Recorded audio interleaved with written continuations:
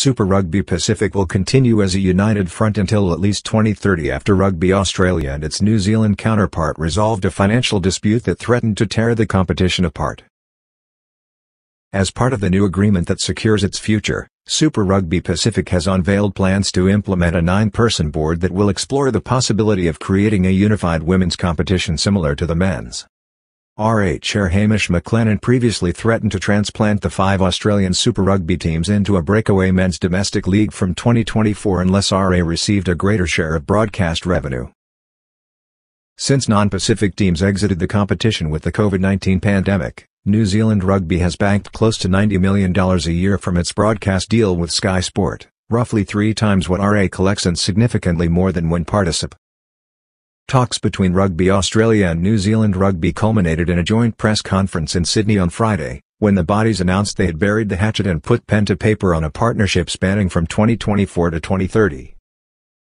The bodies have come to an agreement regarding broadcast revenue for the final 3 years of the current deals, but the exact distribution of monies has not been disclosed.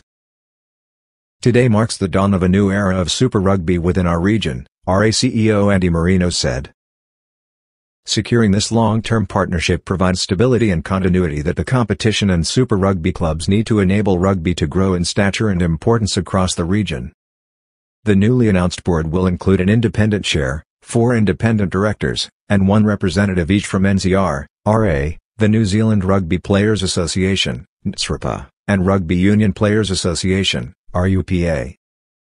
Plans to unite Australia's Super W in Australia and Super Rugby LPK in New Zealand come only weeks after the Women's Rugby World Cup concluded in Auckland.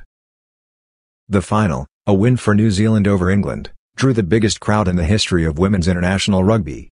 "We saw the quality of women's rugby throughout the Rugby World Cup in New Zealand," NZR CEO Mark Robinson said. While it is not a case of copy and paste with the men's structure in Super Rugby Pacific, we believe there are enormous opportunities to build a world-class cross-border professional women's club competition in the Pacific region.